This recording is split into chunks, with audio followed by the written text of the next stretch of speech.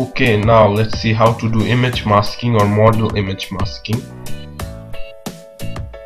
First we'll take a copy of the background, but obviously we'll have to select a path first.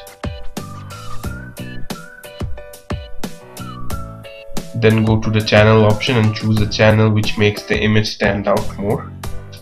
So I can see that blue is perfect, so we copy the blue channel. Now by pressing Ctrl+L we take a level. Now we can see 3 dropper icons here. We should select the third icon and select the hair portion of the image. Now by pressing Ctrl+I we invert the image and select the portion of hair we want to keep, and delete the background by pressing Ctrl+Shift+I.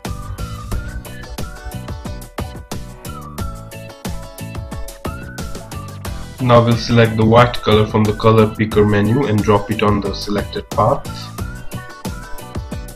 Now we'll be working on the hair. Now select the brush tool from the side menu here and choose the overlay option from the mode drop menu.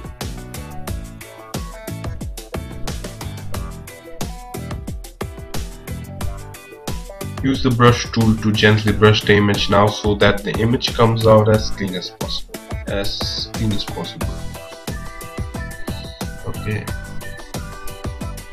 Okay, now select the blue copy channel here, choose layer from here and add a layer. Done. Let's delete the blue copy channel now. Done. Now we'll go to the layer option here again and apply a solid color to the background. But first let's clean up the debris outside the hair with the eraser tool.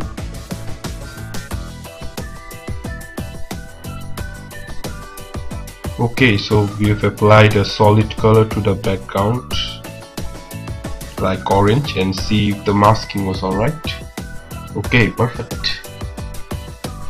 There are different types of masking, like this one called channel masking, image masking, then refine masking.